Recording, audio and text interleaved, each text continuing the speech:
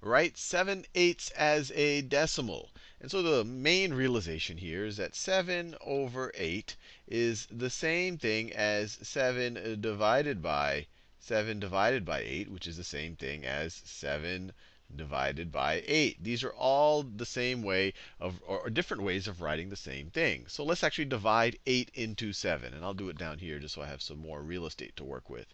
I'm going to divide 8 into 7. And I'm going to add a decimal point here just because we know that this value is going to be less than 1. 7/8 is less than 1. We're going to have some digits beyond or to the right of the decimal point.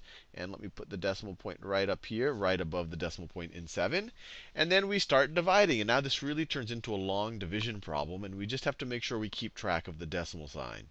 So 8 goes into, it doesn't go into 7 at all, but it does go into 7t. So 8 goes into 7t 8 times.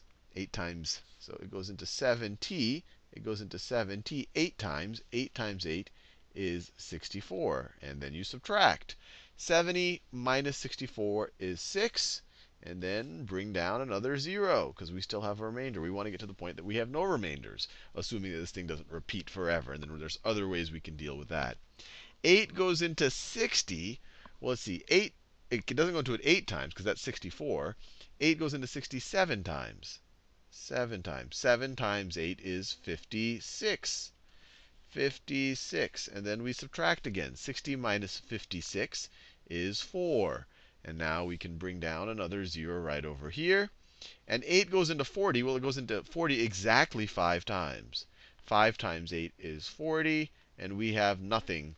We have nothing left over. And so we're done. 7 divided by 8, or 7/8 is equal to 7 divided by 8, which is equal to 0.875. But I'll put a leading 0 here just so it makes it clear that this is where the decimal is. 0.875. And we are done.